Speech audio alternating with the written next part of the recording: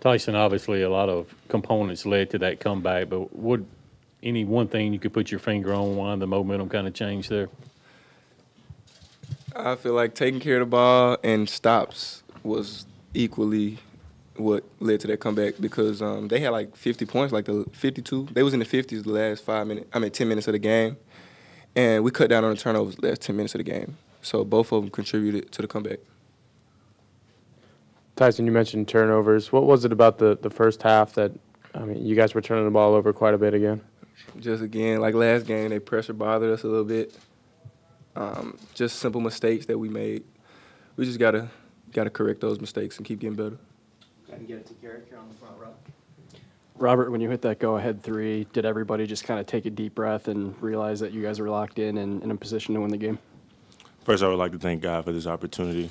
But when the three ball went in, it was just a sense of relief in a way, But we had it in our minds that we weren't going to lose this game when we came out of a media timeout. We knew what we had to do to come back, so we had confidence and believed in each other. Go back to Tyler. Robert, what were those last 3-4 minutes like when you guys, you're still trailing by double digits with just over 5 minutes left, I think, and then all of a sudden you guys are going to win the basketball game. Just what are the emotions? What are you guys saying to each other? How do you guys feel when all that's going on? We were fired up, just believing in each other, believing in our defense. It's an unbelievable feeling to face adversity like that and come back and win the game. Go ahead and get it to Logan over there in the white shirt to the players right.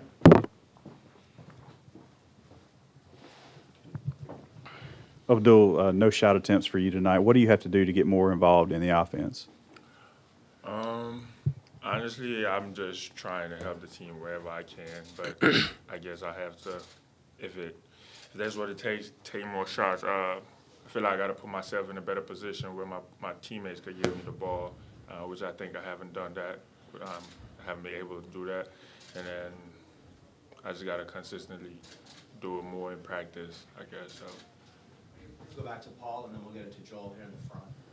Abdul, it's kind of different from last year. I know you guys at times when you had comebacks last year, you were more so outscoring guys and getting it done on the offensive end. What's it kind of say about this team to put the defensive clamps down on them, and that's pretty much how you got back in the game? I truly believe we are a great defensive team. We just have to put more effort to doing that. We were kind of sloppy first half. We picked the intensity up the last 10 minutes in the second half, which I feel like we have to do every game. Like Tyson said, we did like some little mistakes and everything, but we're gonna pick it up. We learn every day in practice. So. Tyson, this is 2 games in a row now. You've had big scoring outputs and things. Just was this kind of the plan coming into the season for, especially in the early going, Nick and stuff for the offense to kind of run through you, or is that just how it's kind of worked out through 2 games? It's just kind of how it worked out. I was just trying to do whatever it helps our team to win. We rely a lot on our defense, and sometimes we can go in scoring droughts and stuff. So I try to put myself in a good position to score the ball, especially when we're not getting ready as involved as we should. Got time for a couple more for the players. We'll go back to Garrett here, front right. Tyson, as a team, 16 turnovers in the first half. Did coaches basically tell you guys, let you know that that's not acceptable? Yeah, he emphasized it a lot. He actually emphasized it a lot in practice this week leading up to this game. So it's gonna be rough in practice with those turnovers. So we gotta work on that. Anything else for the players before we go back to Tyler? Kind of like Joel was saying, 23 points in the first game, 28 this game. What is it feeling like for you out there? Does it feel pretty effortless? Is it almost a feeling like you look at the score sheet after the game and you're almost surprised to see that you scored so many points? Well, I'm not really surprised. I put a lot of work in over the last 4 years, and it's just paying off right now. Just like thank God for that. Anything else for the players? You can see that our turnovers again really cost us in that first half. Have 16 turnovers at half. I can't remember the last time we had a team that had 16 turnovers at halftime. Their pressure, the way they scouted us, obviously they watched the FIU game. They really got into us, climbed into us, and we did not handle the pressure well at all. So give Sam Houston State a ton of credit. Again, that's a team that won their conference last year, that lost in the conference tournament to go to the NIT. Very well coached, good team. And they got some older guys. They have a lot of JC guys. They played us tough. And I will say that I'm really proud of the way our team fought back and never quit, never gave up, never dropped their head down 17 the first half to cut it 7.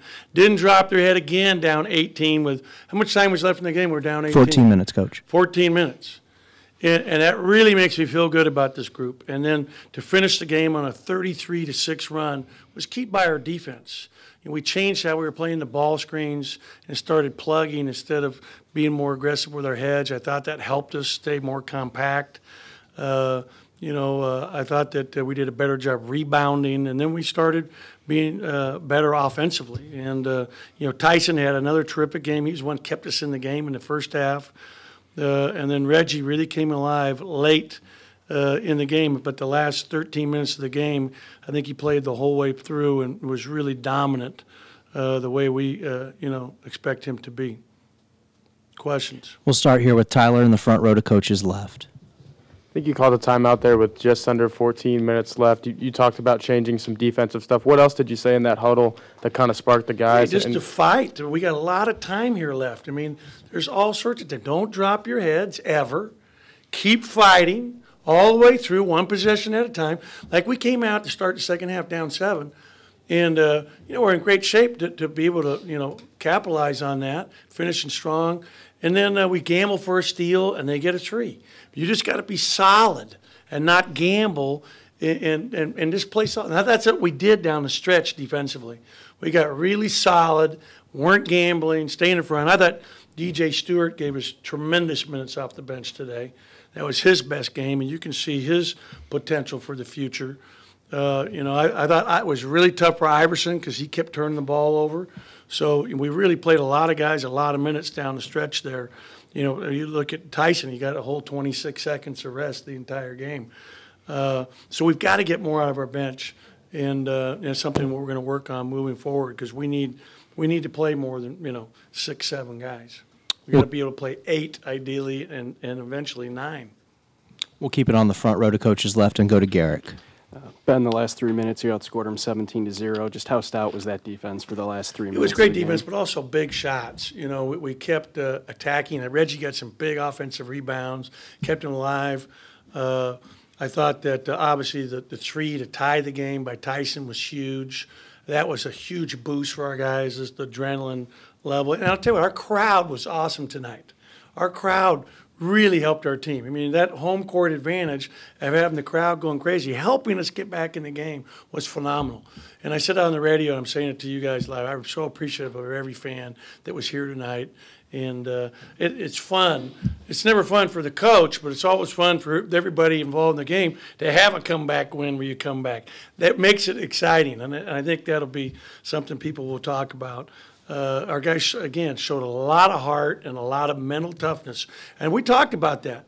You asked the question, mental toughness, being mentally tough and just being solid. And we really started to do that. Robert's 3, to put us up 3, was really huge. And you could see then it started to fall on them where, they felt it coming. Dunk at the end of the game caused an issue. And that's probably partly my fault because – and I think I explained that after the last game. We want to win every game by 10 points. That's what this net scorecard does in terms of the end of the season. And so Reggie thought we were up 8. He was dunking it to go up 10. When you're in a one-bid league, they don't necessarily know that because there's only one team coming out. When you're in a multiple-bid league, those little things about how much you win by. And by the way, FIU and Sam Houston State, you think they're going to win a lot of games at their level this year? I do. I think they're going to win a lot of games. We'll stay on the front row to Coach's right and go to Logan. Both games this year, Reggie Perry's been kind of a slow starter. What can you do to get him more involved offensively early on in the ball games? Yeah, and staying out of foul trouble for him tonight is big because he got 2 fouls in probably, the first 4 minutes, 3 minutes. So then he's got to sit. And that was tough. One was over the back, and one was, I forget what the second one was. But staying out of foul trouble early, but not to the point where he's getting out of the way of guys driving like we had against FIU. He'll be fine. And he's got to understand, and this is the truth, every single player that he's playing against and team is focused on him. He is the first team preseason all-league player in the SEC. Everybody's trying to go to him. Every time he got the ball tonight in the post, he was surrounded by 4 guys. So it's going to force him a lot of time to have to kick it back out and, not try to force the issue. And he did a great job, as you see, rebounding the basketball. The offensive glass late in the second half was critical for us. And I thought he played some really good defense. He had a couple big blocks, did some really nice things for us outside of the scoring load. But, I've seen really good players. They don't score early. They can still affect the game in so many ways. So it's not just about him scoring. He's got to understand all the other things he does help us win. And then the scoring is going to come. Eventually, he's going to wear them down.